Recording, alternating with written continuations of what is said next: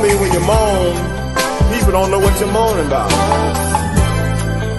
Some people moan when they're glad, and some people moan when they're sad. You see, either way the wind blows, it's cool with me. My doctor told me not to pick up nothing heavier than bacon and eggs, and not too many heavy thighs. Man, on the other side, look here.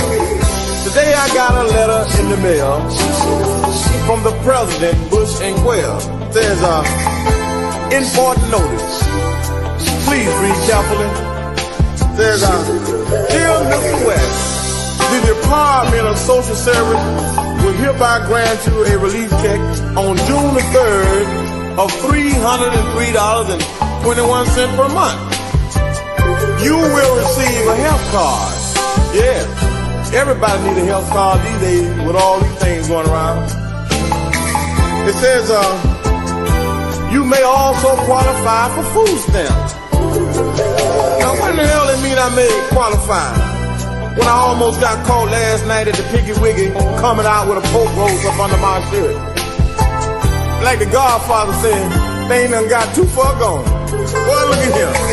They say, you must report any change in your address, income, assets, size of your family, and other situations to your local welfare office within the next 10 days. What about the people living in them hotels? They've been reporting to the welfare office. Y'all did a damn thing for them. How you gonna do so much for me? Yeah, I don't want to be sassy, but I thank you for this piece of paper I got today. I got my check today. And I'm so glad now I can run some of these bills away. I got my welfare check. I got my check today. You know, I'm not the lazy type, but I will work. Yes, sir, Bob. I done finished school, still can't get a job. You know, every time they send me to a job site, when I get there, they tell me, oh, that was filled last night. I used to say to myself, now, that don't even sound right. See, I thought it was the color of my skin with the black. Until I turned around, I saw the next 10 people get turned down, their skin was white. See, it's not about the color, creed, or race.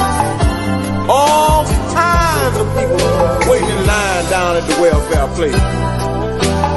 You know, I went over to a septic company, see about to get a job. I said, I can drive a truck. They wanted to know if I had a degree in chemistry. I said, y'all must want me to mix up the stuff. Have you ever had an appointment with the caseworker at 9 o'clock in the morning? You waited all day and you didn't see her till 3 o'clock that afternoon? Just for that bitch to tell you to come back next Tuesday to recertify. And if you had to speak to the supervisor, they'll tell you she's in a meeting all day long. Or they might use this line and say, she's out to lunch. Now who in the hell come to work 9 o'clock in the morning and go to lunch at 10? Boy, they got something for you down at the welfare home. Man, let me tell you, I'm hungry. I need some food in my house. See, I ain't no hunter. I wasn't raised in the woods. I don't know nothing about going looking in the bushes trying to find no quail. Why don't y'all give me an emergency relief check? Don't come telling me that Best Buy the computers down, which they always do. And if they do give you a check, it won't be for $10. Now how in the hell $10 gonna pay for cigarettes, half a pint, ham for bacon, eggs, and milk? Some of y'all will run trying to take the man on the corner.